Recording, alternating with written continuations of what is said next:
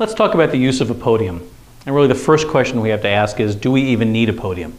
Our goal is to make sure that we can see every member of the ensemble clearly and that every member of the ensemble can see us clearly. We also want to make sure that we are essentially high enough that we can put our conducting in a good position. We don't want to be in uncomfortable positions while we conduct. So this is basically a function of two things. First is how large the ensemble is.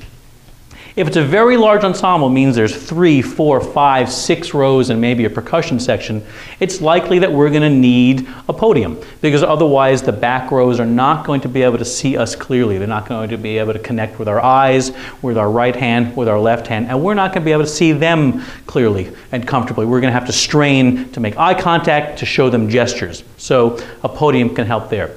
If you're very, very tall, you may not need a podium, but short folks, like me, tend to need a podium because we want to be high enough so we can connect. These are the two kind of issues that kind of factor in whether we can see them, they can see us, and whether our conducting is in a good position.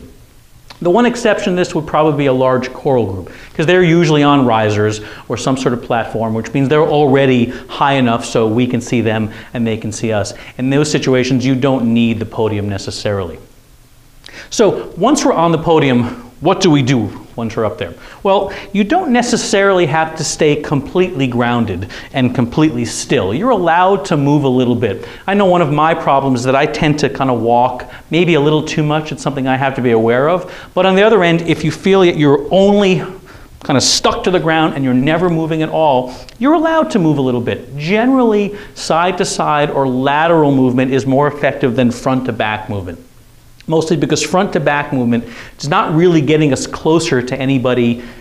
It doesn't even, you almost can't even tell I'm moving front to back if you're in the back row. But if I move to the left, all of a sudden I'm much more connected with the folks over here. If I move to the right, I'm all of a sudden much more connected with the folks who are over here. Doesn't mean you can't move forward, but it's not really bringing us closer to the trombones necessarily. So if you have a rectangular podium, you might want to put it so the long way is lateral as opposed to front to back. All right, let's talk about, can you even get off the podium? Like, when do you get off the podium? Well, it can be during a piece. It can be during a rehearsal. You don't have to stay on the podium during a concert. You probably want to. But during a rehearsal, you might say, well, we're just conducting something, we're rehearsing something as a large group. Now I'd really like to work with just these two violins. If you want to make a little bit closer connection to those players and have a kind of a more intimate rehearsal environment, hop off the podium. Just step off and say, let's deal with this issue here. Can we hear those two notes? Can we fix this rhythm? Flutes, let's see what's going on here. You can even move back. Trombones, can we hear what's going on and walk through the orchestra? We'll walk around the ensemble and connect with them. At the very least, it's going to energize those players because they're used to being so far from the conductor, and all of a sudden someone comes back and says, okay, let me hear you guys. I am right here. I'm as connected with you as I am with the folks in the front row. This is especially useful for percussion. And for percussion, they're always in the back.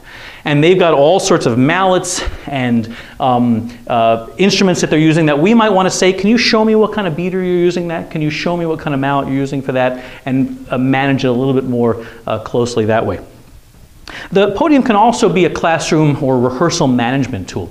A lot of conductors will use this as a way of signaling that something important is going to happen, that they're going to begin a segment of a rehearsal. So they might begin the rehearsal off the podium, and there might be announcements, there might be some tuning, people might be getting set up, and as soon as they step on the podium, this is the visual signal that we're about to begin. And you can use that same technique in the middle of a rehearsal. Let's say we're done conducting a piece and we're going to move on to another piece. Okay, we hop off the podium, we allow things to reset, people change their music, change their read, whatever happens to be. We realize we're ready, everybody else is ready, we stand on the podium, it signals that we're ready to go.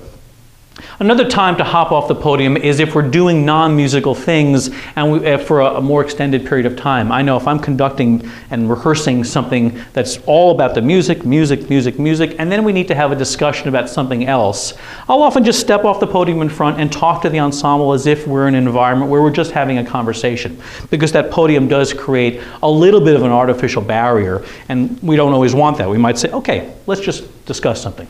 Okay, that's good. Now, let's make some music and be back on the podium. It's just a couple of factors to consider when using or not using a podium.